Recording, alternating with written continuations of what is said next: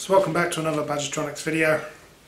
This is a repair video coming up shortly. We're just starting with a bit of an intro and a bit of a thank you to subscribers and those who sent me stickers.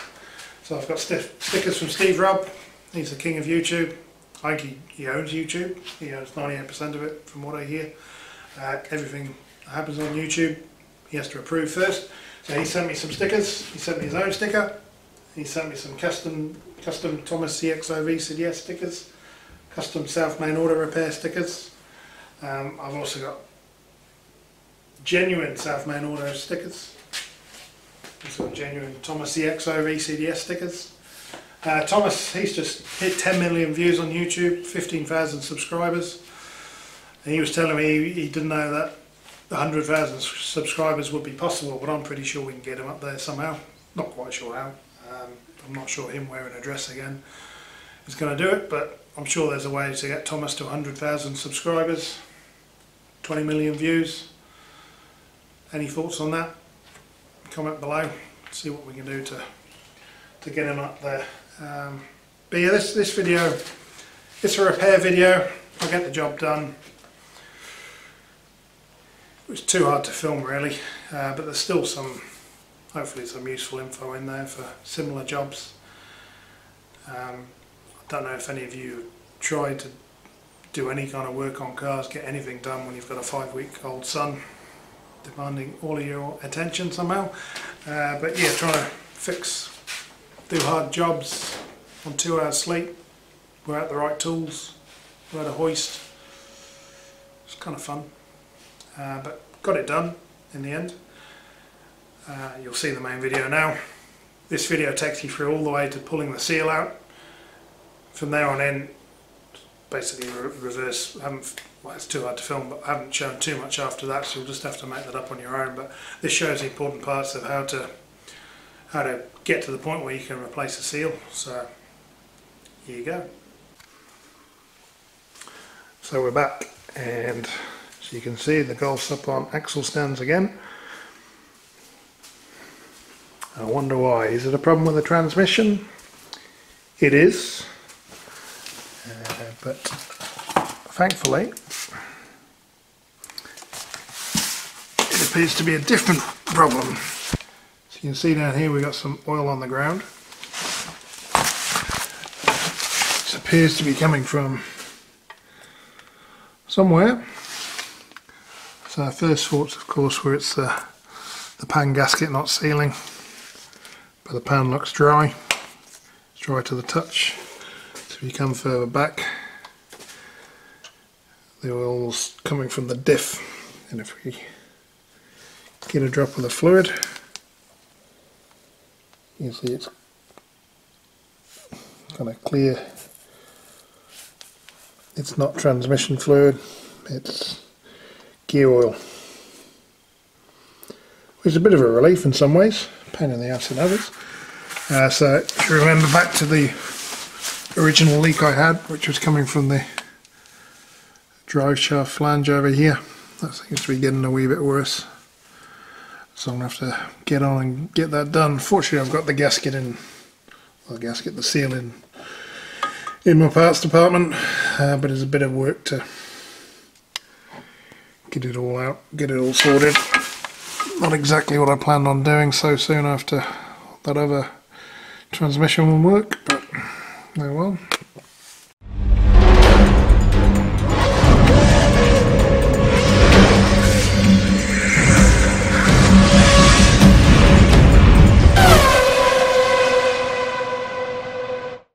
Right, now to swap out that axle seal, first of all you need to take the flange off, and to do that of course there's a special tool. VW3109. It's used to compress the DriveShaft flange so you can undo a circlip and pull out the flange. Of course that tool's really expensive. I think it's about a couple $100 when I got a quote for it, so we're going to make a nice bodgy one. To help us do that, we just happen to have a spare O&M transmission. It's off an A3 or 1.8 turbo one, so it's no good for the Golf anyway, but it's the same flanges in the place of our VW tool. We're going to make up a tool using a Pitman arm puller, some 10mm all thread, and my good buddy Steve Robb just sent me over a box of nuts and bolts so I can stick a couple of nuts on there to help compress it. So we'll see what we can work out. I just happened to have the right oil seal on the shelf. Somehow I knew this moment was coming. So what we'll do, I'll show you what's included. It's got the oil seal itself, fairly conventional, big old oil seal. I've got a new circlip, spring clip, VW call them, a new cap. So start taking apart our junk transmission and show you how it all goes together.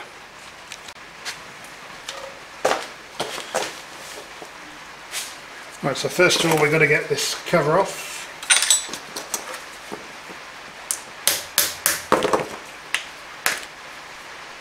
There we go, cap's off.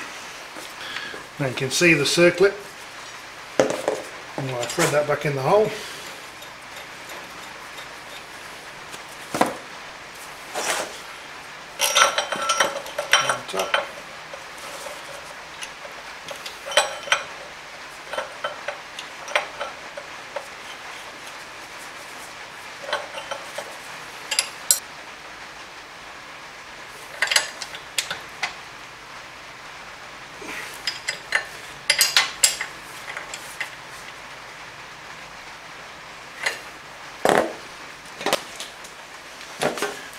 There we've got our circlip pliers.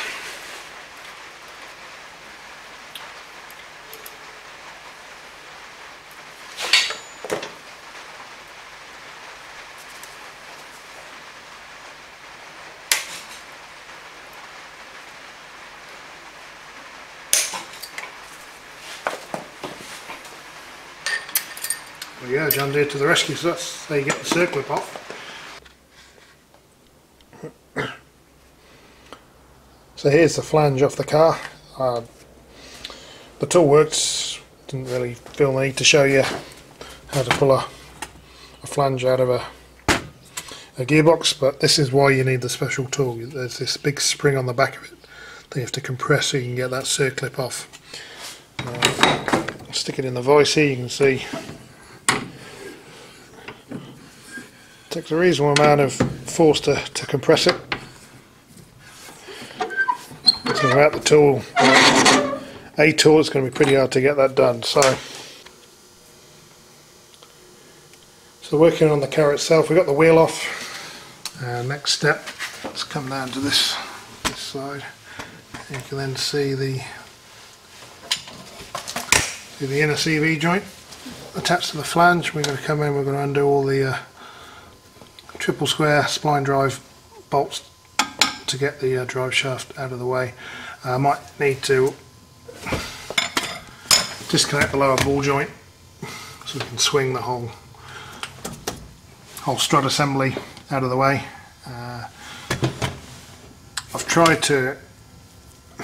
Previously I tried to take out the whole drive shaft, but the VR6's, the outer drive shafts are actually bonded into the hub assembly, so unless you got plenty of big tools, too hard. So all I'm going to do is just disconnect inner CV joint from the flange, loosen, take off the bottom ball joint so I can swing the whole lot out of the way and bungee it up so then I can work on the flange.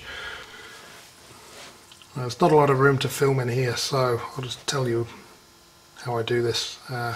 So cars in neutral, we can rotate the axle around, and what we do, we get our triple square bit, jam it in, and then to stop the disc, or stop the axle from being able to rotate, put a screwdriver in between the two halves of the brake disc, gets locked against that channel, so you can only turn so far and it's locked, saves you getting in and out of the car, putting it in park. So we'll do that, undo one, rotate it around to the next one, lock it off, get them all undone. It's the quickest way I've found to do it. So yeah, I can't really film in there, so I'll just get them undone, take my word for it, you'll see, then we'll get all this out of the way.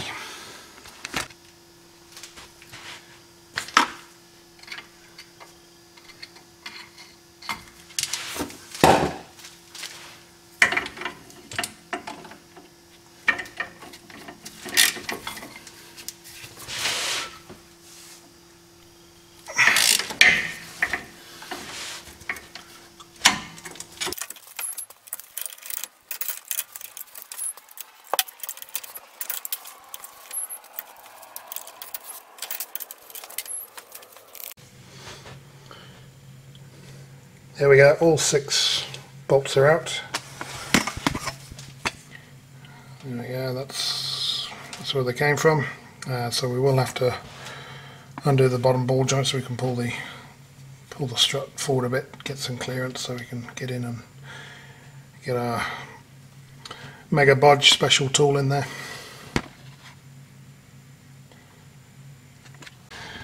Right, so we've managed to expose our flange. The CV joint axle's kind of out of the way, the strut's off the ball joint, swung it out the way as much as we can so we can now see what we're trying to do. Not a huge amount of room, but that's what it is. So I'll try and get you in there best I can, but near impossible. So we'll just go through the same process. We'll take that cap off, put the tool on, compress it, get the circlip out, then we've got to pull it out. So I'll see what I can do to film that, but not going to be easy. There you go, you can see tools in place, not a lot of room in there. I'll try and get the circlip out and then we'll start trying to pull the old flange off. Well, that was about 100 times harder on the car, but yeah, we finally got the circlip off, had to go and buy some new tools. Let's get on to the next step and pull the flange off. What I'm doing is just winding in some bolts through the flange and push it away from the gearbox case. Go nice and slowly, a little bit at a time, and it's coming off fairly easily. So yeah, no room for a puller. Plan Z. So there we go, there's our flange off. And coming in here, you see you can see the munted oil seal.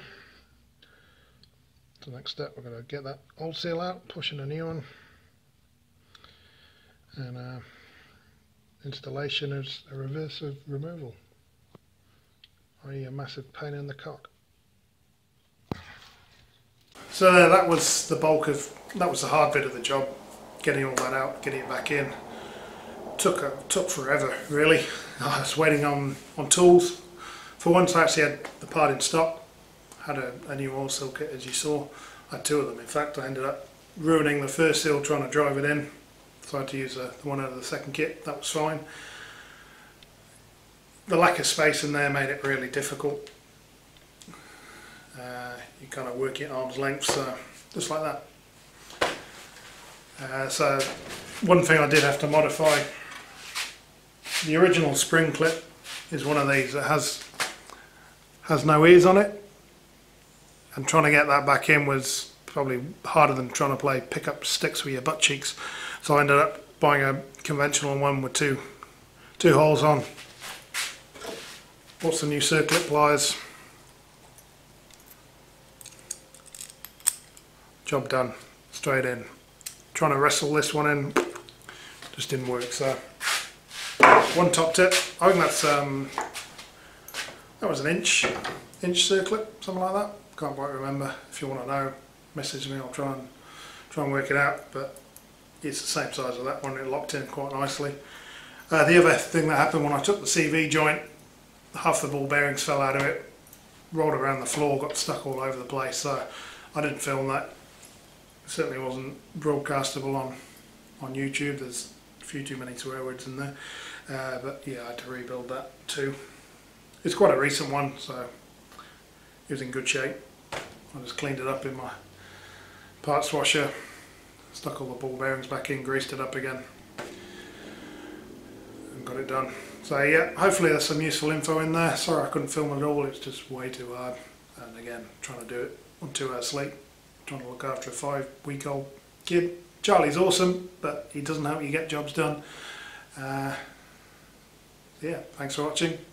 Comment, rate, subscribe, do all that kind of stuff. See you at the next one.